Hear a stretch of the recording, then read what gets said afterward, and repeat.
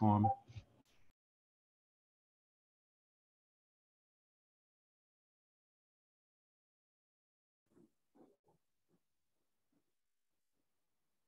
Hey everybody. So today it's kind of interesting. The markets were very mixed today because we did get a Fed statement. We got just some Senate news. They were trying to vote today to advance the infrastructure bill.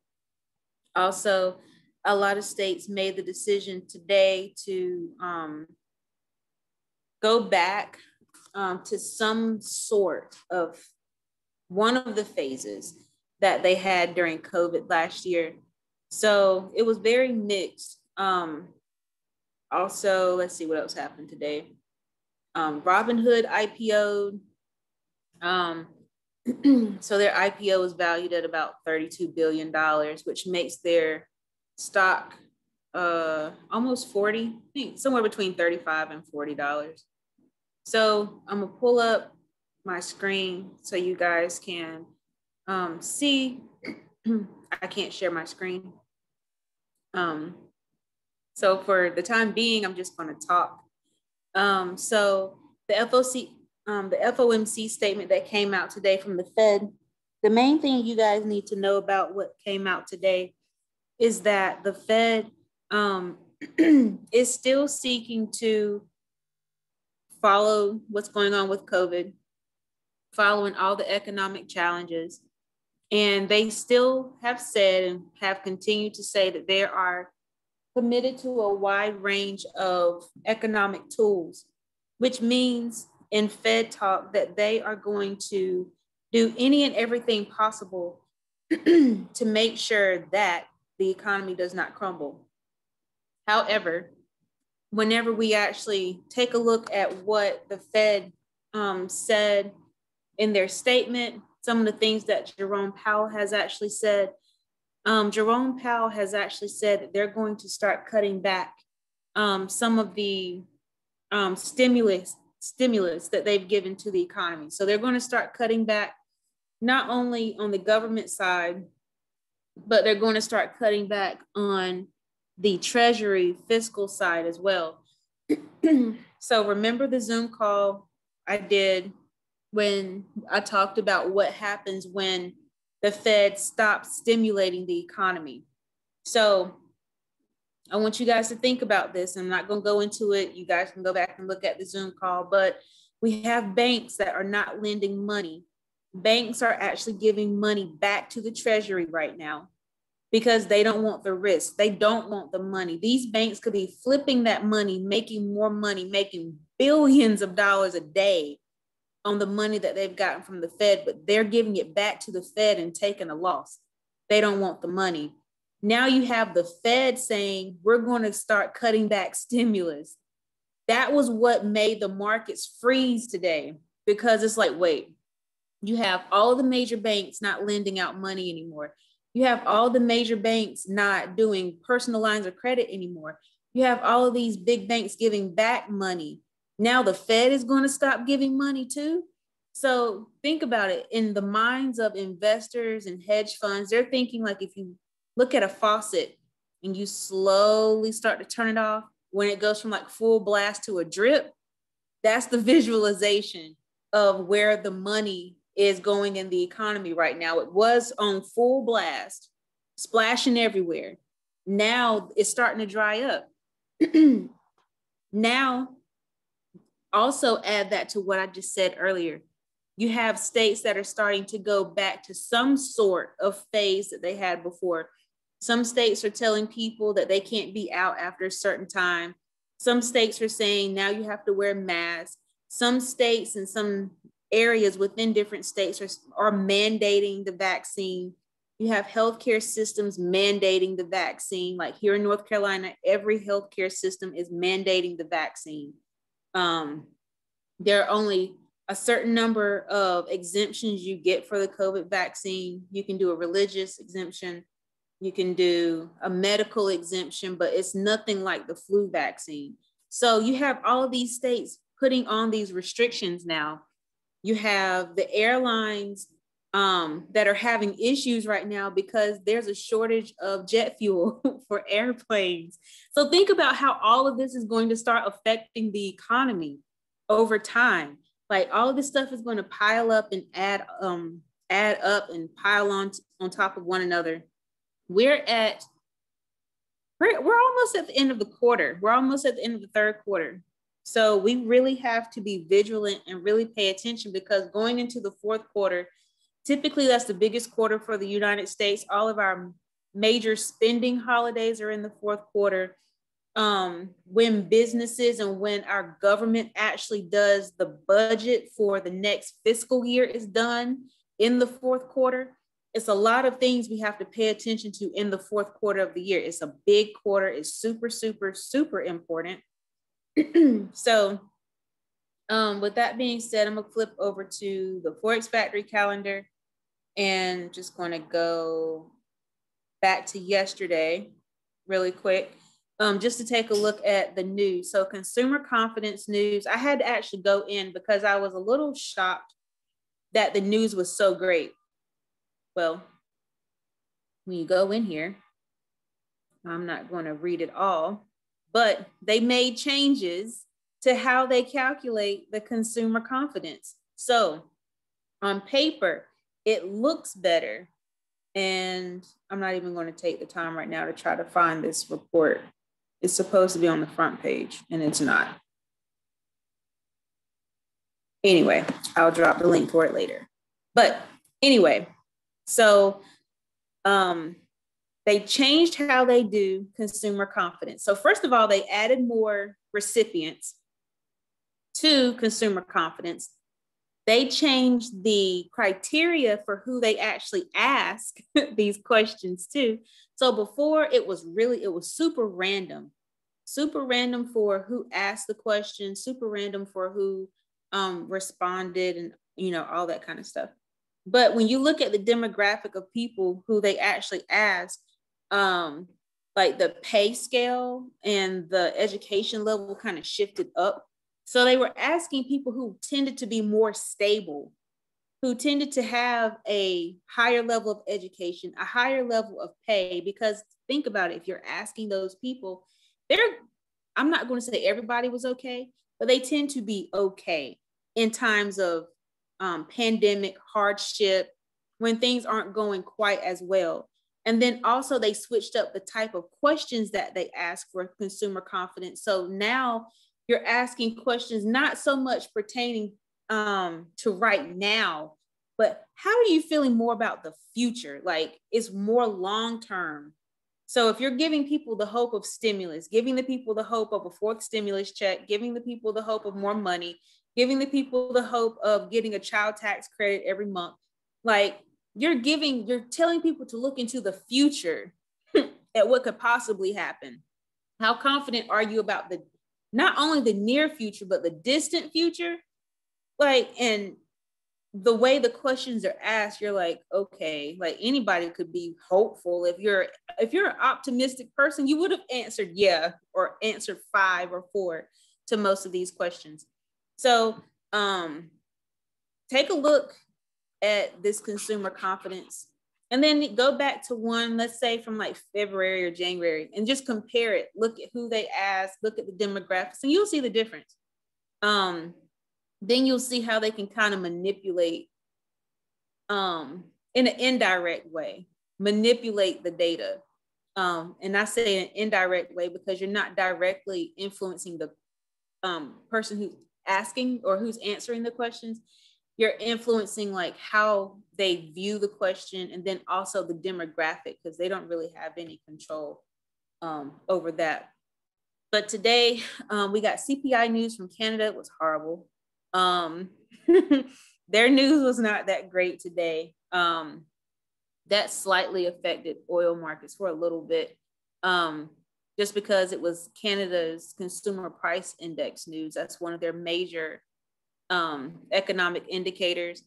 Our oil news was actually okay today, because one thing that's happening right now with our oil, private companies and these holders of oil right now can't hold on to oil.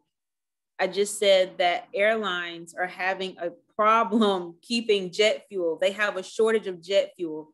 So if you try to book a ticket in like the next 3 to 5 weeks or so, it's going to be expensive because they are having to cover fuel. I was trying to book a plane ticket, side note, for my friend. Plane tickets from here to Paris are normally about $600.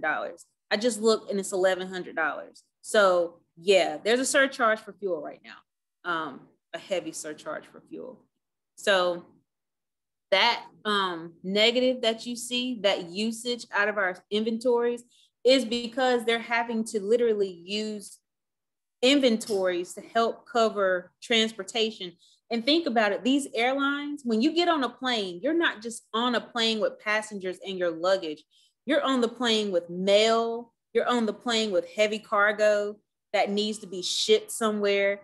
You're not just on the plane with you and your luggage and like, you know, other passengers. Like they use regular airlines for other things as well. So, you know, mail has to be transported still, heavy items, cargo. So it takes jet fuel for all of that. And then Fed funds rate. So the statement, I had it pulled up earlier today or earlier in the Zoom call. I just kind of glazed over that. They did not change the rate. And in the press conference, the big thing to note was that the Fed was going to start cutting back. The Fed was monitoring inflation. And that was the Fed's way of, you know, going about monitoring inflation. But one thing I will say is that the way the Fed is currently going about trying to control inflation and the way the banks are going about it, also the way that the corporations are going about it, it's not cool. So I'm still talking about inflation when I say this or when I tell you guys this. So I was watching a segment last night, and then I was also reading about it online. We talk about how in times of inflation, it's like a rubber band, and you are using the rubber band to simulate how far your dollar can stretch. Well, right now, if you were to go into the store, let's say you like chips. If you were to go into the store and buy a bag of Doritos, the 9 3/4 ounce bag of Doritos, let's say it was $2. I don't know, $2. Well, now that bag that was 9.75 ounces is now 9.25 ounces. Go in the store, go in your kitchen first. Go in your kitchen, just find like 10 random items. Then go into the grocery store and find that same item and see what size the package is. It's probably going to be about the same price, if not about 10, 25 cents more, but the package is going to be smaller. So corporations right now are not helping inflation at all. They're actually making the situation more inflationary. Doritos was a culprit. Kellogg's, the cereal company, was a culprit. And there were a couple of other companies that you find like in the package aisle that were making their packages smaller and either charging the same or slightly higher prices.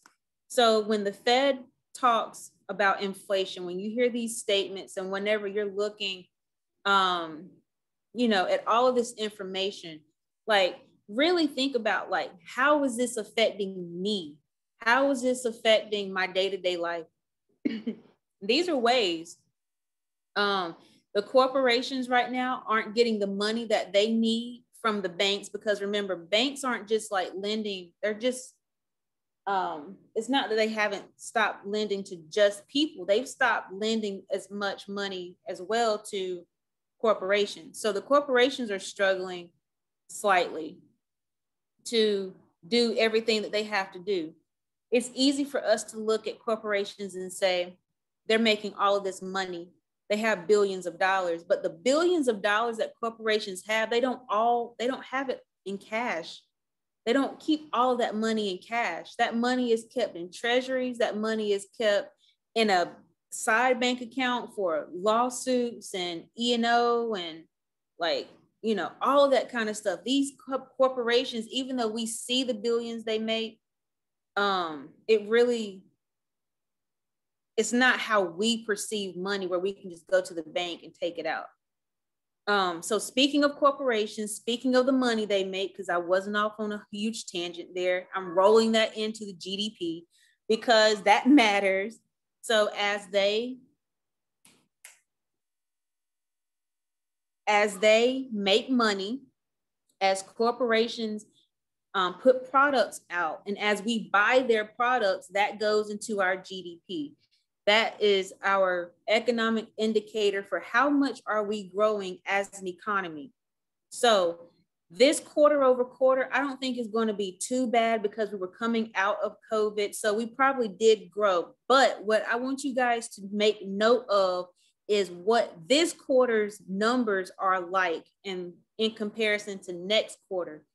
Because everything I just told you that the Fed is doing with, pulling back stimulus, everything that I've told you that the banks are doing with not lending out money and giving the money back to the Fed, those things shrink the economy. Remember, always remember this. If you don't remember anything else that I tell you, doggone it, remember this, is that our dollar here in the United States is a debt instrument.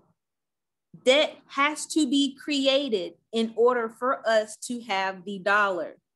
Anytime we start talking about trying to be in a surplus, trying to cut debt, that means that our economy is not growing. So if you see our GDP number and you've heard that we're trying to cut debt, we're trying to get out of debt, we're trying to stop spending, just know that that's going to shrink. That's going to be a negative.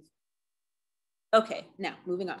So tomorrow we also have unemployment claims. That's going to be super important because people need money to spend, to buy products so that these companies can grow, spend money to pay salaries so people can get a salary to spend, to buy stuff, that whole big wheel that we've talked about before. That's also important because September is when they're supposed to renew. Well, September is the time when all of the benefits that they wrote into all these COVID packages and stuff, that's when they're set to expire. So people are trying to get in now to get their benefits because they're going to be running out soon, like in 8 weeks, 6 to 8 weeks or so. Pending home sales, important because we've talked about the inflation that has happened in home sales within the real estate market.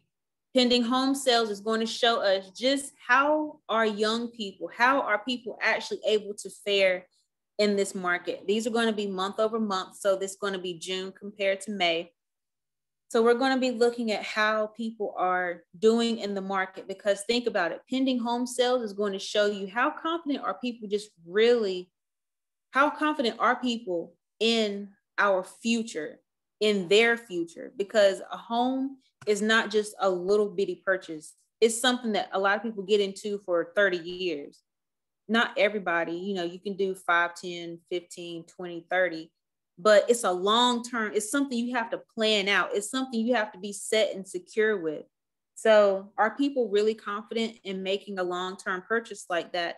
If so, how much are they spending and where are they doing all of these purchases?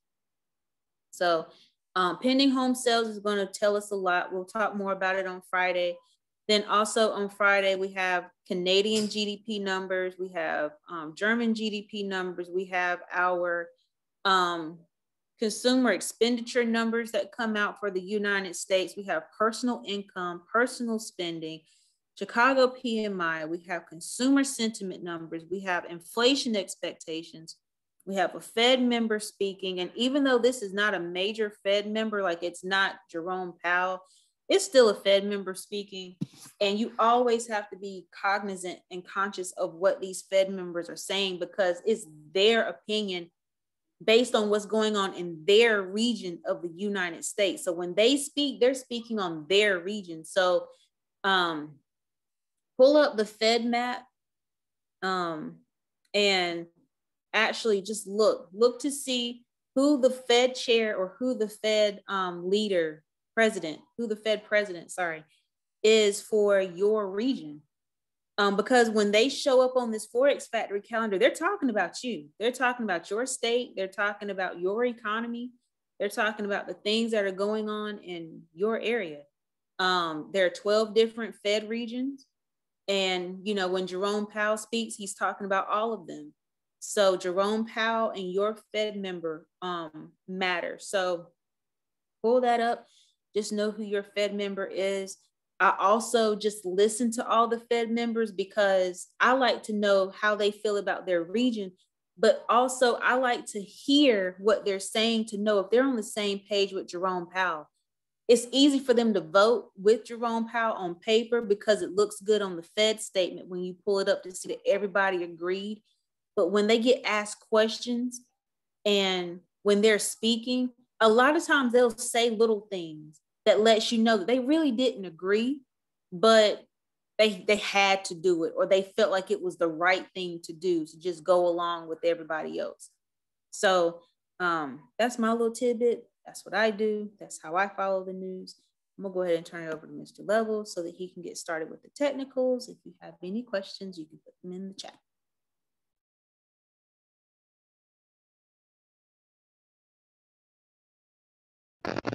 Cool deal. Appreciate that, Carmen. Great stuff as always. Powerful, powerful information.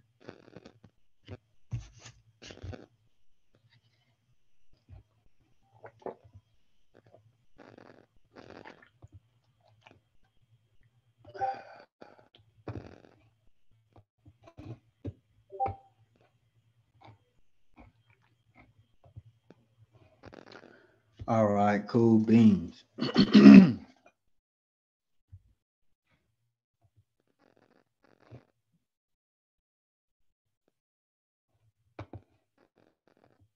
All right, cool beans. So let's look at the dollar. Looking at the dollar, we see that we have gotten a bearish push to the downside down through the structure.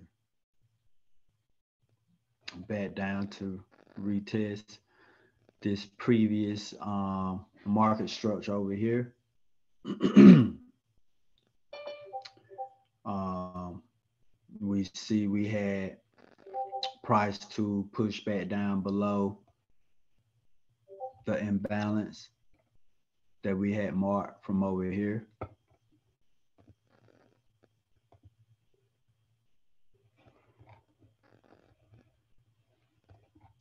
We seen price push up and then push back down through it twice.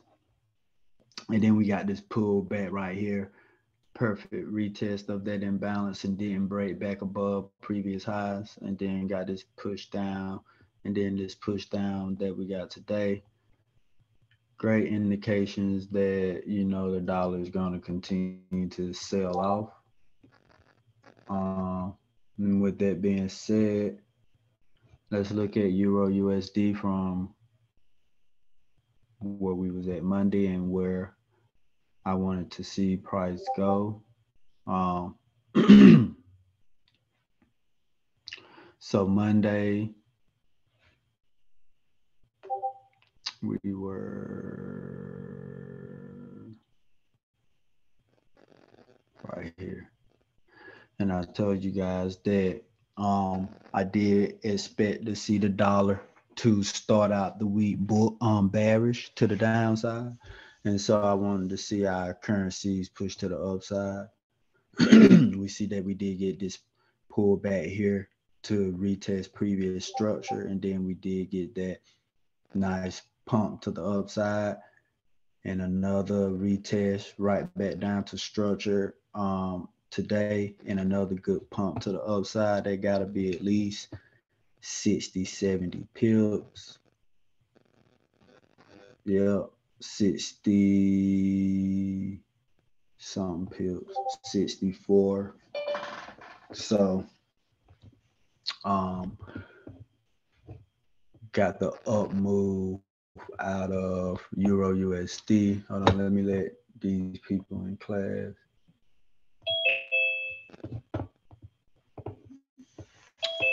Let's look at GBP USD.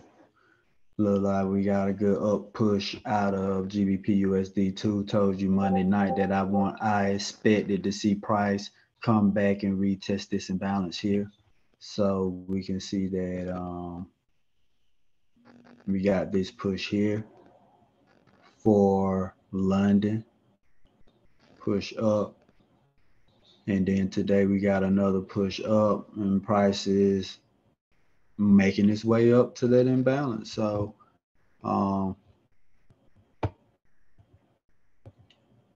that's like that's like 120 some pips. So look at NZD USD. Um, she pushed to the downside, and more than likely, well, she did give us this push here today, but she pushed a little bit lower than what I expected. I didn't expect her to push down that low. Probably was because of the news or something. Then we got that push up. So it look like we're gonna get another little pullback right here, retest this structure, and then continue to push up throughout the rest of the week. But we know today is Wednesday and we should be out of market by the day anyway. So looking at silver, silver push down. I did want to see silver push up off of this structure here, but she continued to push down. Let's see what she want to retest.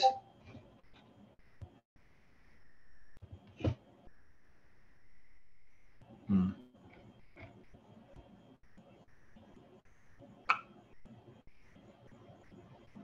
Yeah, cool. Yeah, so that's good.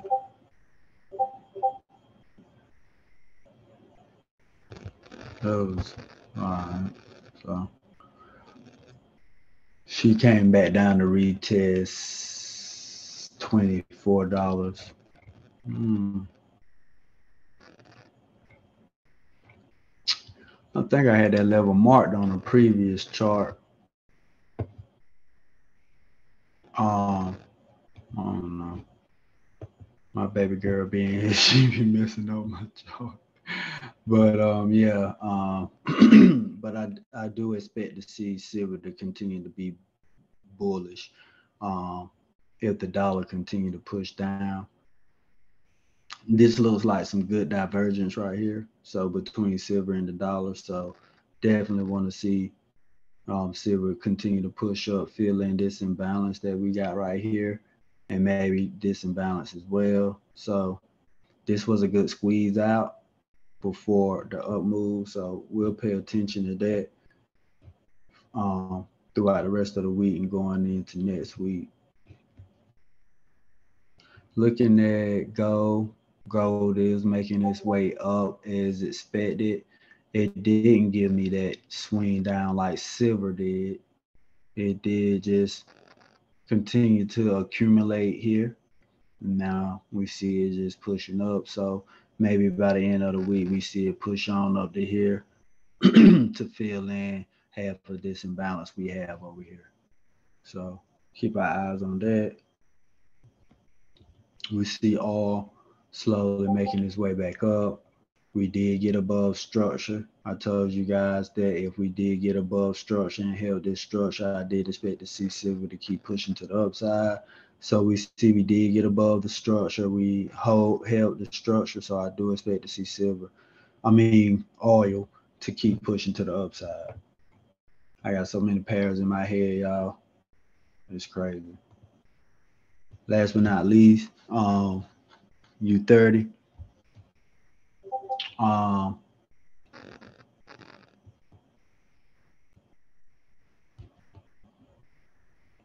I do expect to see U30 to keep pushing to the downside. I told you guys Monday that I wanted to see it push down.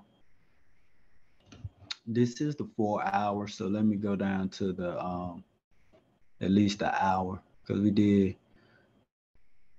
so.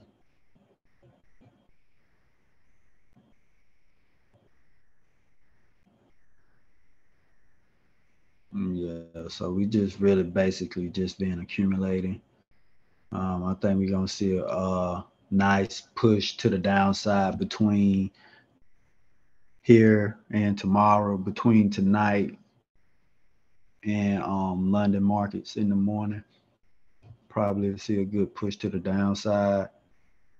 Um, I would like to see that anyway. I think we'll see a good push to the downside. Um, and then I want to see how price react when we get back to 34,600.